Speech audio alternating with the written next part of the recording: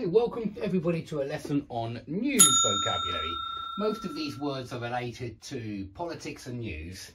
So firstly, we call the man in charge of the country the Prime Minister. We very often shorten that to PM, the PM. It will always have a the in front of it because there's only one PM. So the PM calls an election, and that means he wants an election at a certain time, and he decides that an election will happen in that month. So he calls an election in that month. And in the elections, you get to vote. Yeah, this is part of the electoral process. And you get to vote somebody in, or you might get to vote somebody out. Now, this simply means if you vote somebody in, then your vote helped that person to take that position. Maybe it's a ministerial post. Maybe it's a local councillor post. It could be any position, but you vote that person in if they take that position. But maybe you vote somebody out. So you vote for the other guy and that person loses their seat because you voted for the other guy and because lots of people, the majority of people, voted for the other guy. So you vote that candidate out then. You vote that politician out. And we say vote for somebody. So you vote for the Conservatives in this country, maybe, or you can vote for Labour, you can vote for the Liberal Democrats, you can vote for the UK Independence Party. There are lots of different, well, not that many, but there are a few different parties you can vote for in the UK. Now, this phrasal verb, guys, it's always in the news, to call for. And it can mean a couple of different things, really, but demand or necessitate. And so I just read in the newspaper that the leader of the opposition, yeah, that's the guy who leads the opposing party. At the moment, Labour is the opposition and Conservatives are in power. So the leader of the opposition called for the resignation of the Prime Minister. He called for the Prime Minister to resign. So remember, that's how we say it. He called for the Prime Minister to resign. Why? Because the Prime Minister had a party when he told everybody that it was incredibly dangerous to have parties. You might die. That's what he told everybody. You might die if you have a party, or somebody might die if you have a party. And so no parties. And then he went and had a party with all of his friends. So people are calling for his resignation. They are demanding his resignation. They are demanding that the Prime Minister resign. Yeah. And this is a nice phrase. I think this phrase probably exists in all languages as well. Desperate times call for desperate measures. Yeah, this is the idea that when you're in a desperate situation, you'll need to take extreme action, yeah, in order to solve that problem. So desperate times necessitate desperate measures. Desperate times call for desperate measures. Now, if you want to talk about a rebellion, and we've seen some rebellion words in a previous class, rebellion, uprising.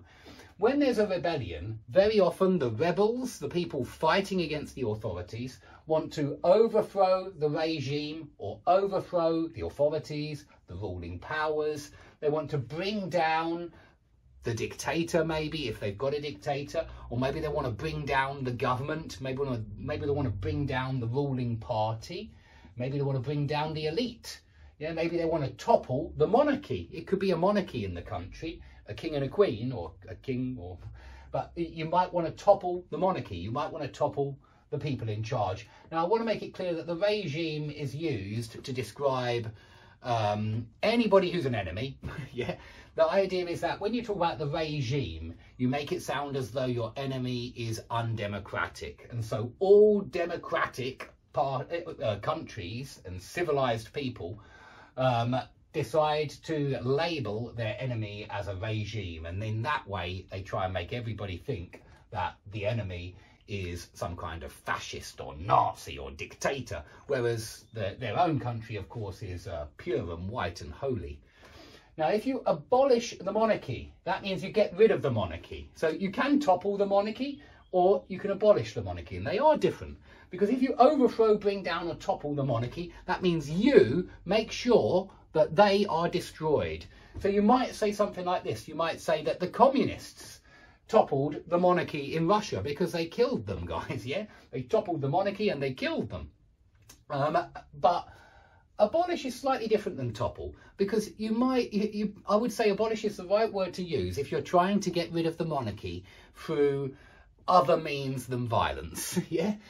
These ones all describe a violent process, whereas abolition doesn't have to be a violent process. You know, the abolition, it can be sometimes. When I'm thinking about the abolition of slavery, there was a civil war about that. And so sometimes it is a violent process.